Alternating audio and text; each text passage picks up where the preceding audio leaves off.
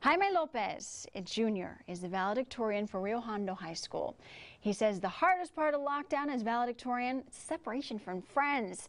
Still, he, like many students, is learning new self-discipline, getting more organized with his time.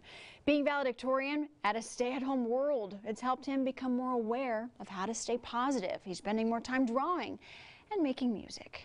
Surrounding myself with things that I love, like I'll play video games, I'll listen to music, I'll try to learn, research things that make me happy, and I will a lot of the time talk to friends, people that we would otherwise see in person or online perhaps.